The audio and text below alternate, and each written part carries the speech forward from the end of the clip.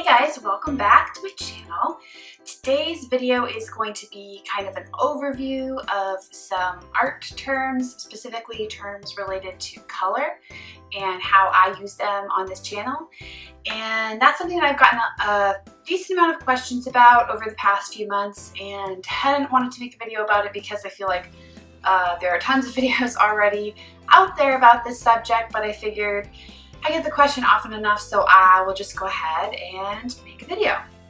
Now, before I jump in, I feel like I always have some kind of a disclaimer, but I'm going to go ahead and say, related to this subject, that color and terms defining certain characteristics of color can be subjective, and particularly they can be individually related to specific types of visual art. So for example, these terms or slightly different versions of these terms might mean different things or be applicable to cinematography or film, and then others might be applicable to photography, and still others to digital art or traditional art and painting, and I guess even to like commercial house painting or industrial painting rather. So just to keep it kind of more manageable, and so this video isn't super long, we're going to stick to just the area that I work in, which is traditional art. So, and the terms that we're going to be talking about are hue, saturation, and value.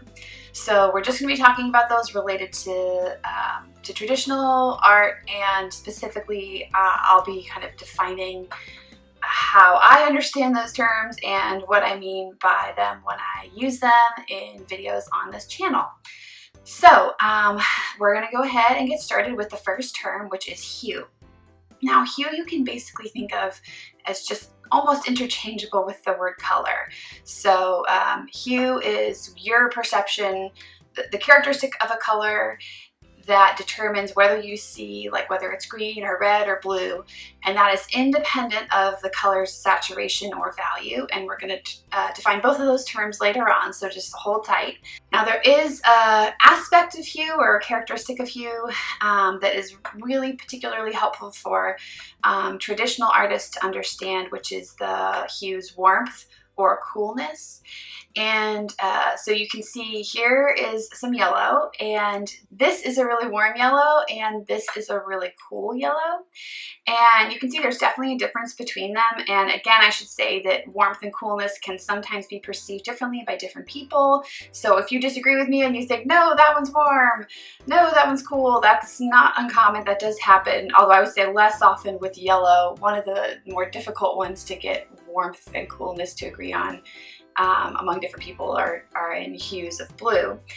But the reason why it's so helpful to understand for traditional artists is because one of the kind of ways that you can use in your toolkit to draw attention to certain areas in your painting or to make other areas sink back is to intentionally, strategically use warm and cool colors. So warm colors tend to kind of rise to the top of the painting and really pop out at you, while as cool colors tend to sink back a little bit more.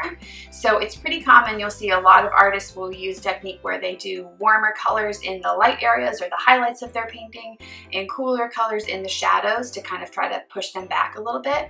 And that's not a hard and fast rule. Some artists will actually intentionally turn that on its head and do the cool colors on the lighter areas and the warm colors in the darker areas, or they'll like kind of layer right next to each other warm and cool colors to create a sense of vibration and kind of liveliness in the painting. But regardless of how you decide to use them, it's good to understand and be able to perceive the difference between the warm and cool hues. So the second characteristic that we're going to talk about is saturation. And saturation is basically the purity or intensity of a color. So, and again, independent of what that color is, the hue, and the color's value. So saturation can be thought of as intensity. So more saturated equals more color, less saturated equals less color. Now, saturated colors, similar to warm colors, tend to kind of rise to the top in an image, and they tend to really kind of pop out and call attention to themselves, whereas less saturated colors can kind of sink back and maybe be a little bit quieter. And it's good to know, again, just like with the warmth and the cool, it's good to know what you're doing and to recognize saturation, just because it's so powerful and you can use it in lots of different ways, depending on your style and the type of work that you're wanting to create and the type of feeling you're wanting to evoke. But I would say, particularly if you're aiming for some element of realism in your work, it's especially important to use saturation sparingly, judiciously, just because if you're looking around just at the world around you, you'll realize that in terms of naturally occurring things, saturation is actually pretty rare. And you might see something like a green tree that looks so bright and vivid, but if you really are kind of carefully comparing it to other colors and really looking at it carefully, you'll realize it's not pure green, it's not purely saturated. There's lots of other colors in there. So yeah, if you're aiming for realism, that's good to be aware of and to kind of use it carefully. And I would say that's one of the more common mistakes that I see people who are wanting their work to look realistic. That's one of the more common mistakes I see them make, is that they use too much saturated color for things that actually are much less saturated in real life. And even for painters who are maybe not aiming for realism, or who are kind of purposely trying to bend reality and using a lot of color, you'll notice that much of the time they do still kind of balance saturated and unsaturated, just because the eye can kind of rest in those areas that are less saturated more, so you can kind of create a sense of movement throughout your piece between the unsaturated areas and the more saturated areas. And there are painters and paintings that are made of like purely saturated color, but that is actually a really hard thing to do well. So it's trickier than you would think to make a cohesive, interesting painting that's made with completely saturated color. Now, depending on the type of media you're using, whether you're using paint or acrylic or oil or colored pencils, pastel, whatever, depending on the media you're using and the individual color that you're using, some colors will come out of the tube or the stick or the pencil, what have you, more saturated than other colors. And that's because, especially with like with colored pencils, for example, a lot of the pencils that you use have already kind of been desaturated. So if you're working with paint, it's more common to have a pure color that's not a mix, and that will be really saturated. But it's just good to be aware that just because you haven't mixed it with anything else yet doesn't mean that that color is saturated. So again, saturation is the purity and intensity of a color. And if you're wanting to increase the saturation in an area in your piece, really the only way to do that is to add more saturated color. Now, you'd have other options if you were working digitally, but that's not what this video is about. So in a traditional piece, if you're wanting to increase saturation, you just have to add more saturated color. Now, you can decrease the saturation of a color in a couple different ways, and one that's really common and that you see a lot of beginning artists do, or probably you even did it when you were a kid, is to just add black to the color to darken it and to take some of the intensity out. And that does work, but it has some challenges with it, which is that it can tend to kind of create a muddy sense in the color and maybe even have it look like a little bit chalky and dead. And the method that a lot of artists use, that I was taught in school, and the method that I still use today, is to just add complementary colors. So if you have a really saturated red area and you want to desaturate a bit, rather than adding black, I would add green. And that works all across the color wheel. And just a little aside, if you're not sure what a complementary color is, if you take a color wheel and pick, say, yellow, the color that's directly across from that, purple, is the complementary color. So that's a really good guide for figuring out how to desaturate your color in a way that still keeps it lively and vibrating and interesting looking. Now, one other little note here, you can add white to lighten a color, but it doesn't actually decrease the saturation on its own. So for example, you can see this is a painting that is very light and really kind of bright, and you can see that it's made mostly pastel colors, but it is still actually pretty saturated. And that becomes really obvious when you compare it to this painting, which is about the same level of lightness, but is much less intense and saturated. So just a good thing to remember again when you're working with color, that adding white will lighten the color, but it will still have a lot of intensity with it unless you mix in some other color. Now the third term and the last term is going to be value. And value is really simple. Again, you can just think of it as the lightness or the darkness of a color. So think of it like a gradient almost, where the darker is on one end and the lighter is on the other, and there's this whole value change in between. So one thing that's can be kind of interesting and fun to do is to take a photograph or a painting, either of yours or somebody else's, and just to study and understand the value in it. You can, on your computer, just completely desaturate it and turn it into a black and white photograph. And what that does is it keeps you from seeing the hue, so you can't see any reds, blues, greens, yellows, and you can't see any saturation. You have no idea which are the more intense areas of color. All you see is the lightness and darkness in the photograph. And that can be really helpful because lightness and darkness in a subject often indicate the form of the subject. So they indicate the shape that it has, the dimension that it has, where the light is hitting it. And understanding value, even though this is the third term that I put on here, in some ways it should be the first term that you try to really understand if you're getting started in art and you're wanting to be able to draw, especially realistically, but really for anybody.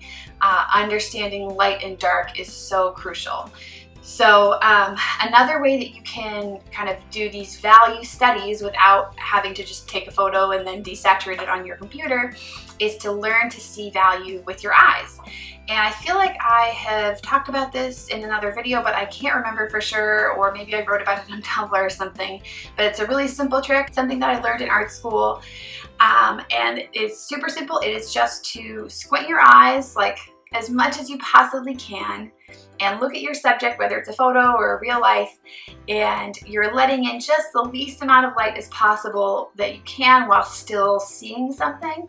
And what this is going to do is it's going to blur out all of the detail and actually going to blur out some of the color as well, and you're going to be able to get a better sense of where the really dark areas are and the really light areas are in your subject.